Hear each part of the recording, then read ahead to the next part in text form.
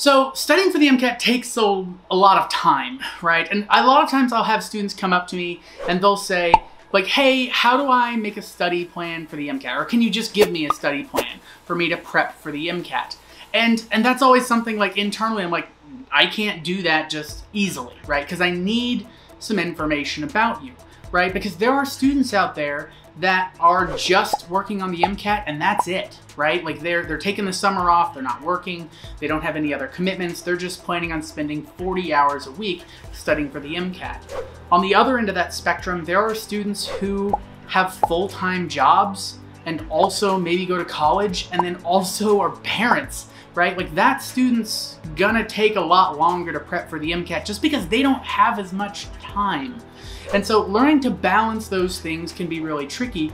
And so I want to make sure that there are students out there that if you feel like you have a lot of time commitments on your life, either because of family commitments or work commitments or school commitments, I want to make sure that you know you can still make it through this process. You can still master the MCAT and get into your dream medical school. But the way you need to approach this, it does take a little bit more thought and a little bit more planning. So let's kind of take a second and take a step back. So most students, when they apply for the MCAT, study for somewhere between 250 and 300 hours to take their actual test. Now, I'm gonna be honest here, most students, by the time they get to that, wish that they had spent more time or that they had more time, right? So looking at that, I would say a good target to aim for is not on the low end of that spectrum, that 250 to 300, is at least that 300 in, right? So you need to be thinking ahead of like, it's going to take me about 300 active hours of studying to deal with the MCAT by the time starting now to when I'm ready.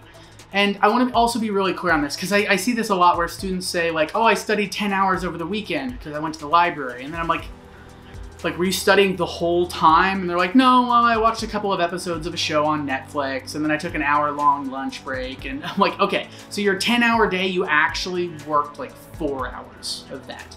And so when I say 300 hours, I don't mean just like 300 hours that you've got your computer or your book in front of you, but 300 hours of active, actual studying, practice exams, reviewing, however you're going through your content, reviewing, taking notes, right? Doing tons of practice questions.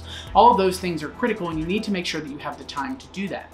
So thinking about it in that perspective, like you need 300 hours. You want to look at your life and figure out what can you commit to this, right? Like how many hours can you commit to this path? So what I often tell students is like, okay, let's kind of take a second and look at just like daily life, right? Like let's say Monday through Friday, can you put in, let's say 2 hours a day, right? So that's 2 hours Monday, 2 hours Tuesday, same Wednesday, Thursday, Friday. Note that that is 10 hours of prep, right? And that's a pretty significant amount of time. And let's say on the weekend, like you can't spend the whole weekend studying, but can you squeeze in 5 hours over the weekend? Either you get up a little bit earlier on like Saturday and Sunday, or maybe you stay up a little bit later, or maybe you can find a break in the middle of the day, right? Or maybe you can do it while you're at work if you work a job. Like that's something that can be really useful as well. I know that I have seen some students that have worked in some kind of interesting jobs that they can actually do a little bit of studying while they're on the job. So if you're able to do that, right? It's 2 hours a day, Monday through Friday, and 5 hours sometime over the weekend. That's 15 hours of prep per week. So if we need 300 hours to prep for our actual test day, that means it's gonna, if we're doing 15 hours a week, we're gonna need 20 weeks, right? That's about 5 months of prep time. Now 5 months isn't a short amount of time, but it's not that long either, right? So making sure that you can commit to this and like have a plan. And I think that is perhaps the most critical portion of this. Don't go into this saying like, I'm just gonna try to find some time to study throughout the week, but carve out time specifically. If you're anything like me, I feel like if I don't specifically block out time for this thing, the rest of my life starts to intervene and overwhelm. And so if I didn't carve out time for it, it's probably not gonna happen. So sit down, make a schedule, think about how many hours you can put in each week, and note that like that's just one end of like one plan that a student could make. You could also have a student that says, okay, instead of 2 hours a day, I think I can do 3 Monday through Friday, right? And instead of 5 hours over the weekend, I think I can do 10. So all of a sudden, instead of doing 15 hours a week, you're doing 25 hours a week. right? And so that's gonna be 12 weeks, which is only like 4 months to actually prep for your test day. So, so putting all of that together, or 3 months, I'm sorry, math, right? So putting all of that stuff together is, you wanna kind of like think about this, right? You want to make sure that you are making a concrete plan and thinking ahead. Most students wanna take the test sometime in May or earlier in order to be in that first wave of applications, but I really wanna encourage students, if you're not ready by May, it's better to push your test back a month and take the test in June or July and do well in July than it is to take the test in May and do poorly. You can still apply in that year, you just won't be in that first wave of applications, but it's better to have a good application than it is to have a bad application at the right time.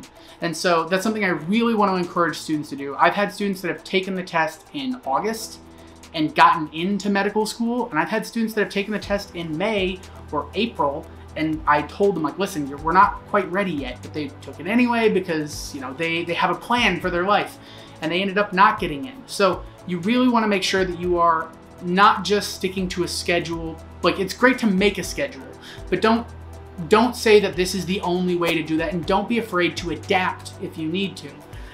If you have any questions about how to make a study schedule or how best to approach this sort of thing, you can always reach out to Jack Westin, where we have academic advisors who are there to just give you advice and help you kind of make a plan for how to approach the MCAT. And that doesn't cost anything. And so it's something that we do for free for the public, just because we think that's what's best for humanity when we can kind of remove some of these barriers to becoming a physician. So if you feel like your life is a little bit too busy to study for the MCAT, definitely reach out to an academic advisor, but also kind of take those steps, right? Plan for like at least 300 hours. Like, how can I structure my life in order to make that work? You may need to talk to like significant others or maybe people at work to like get some leeway so you can start to accomplish your dreams. But if you don't ever make those steps, it's not gonna happen. And so you really wanna make sure that you're planning ahead and thinking about how to approach this.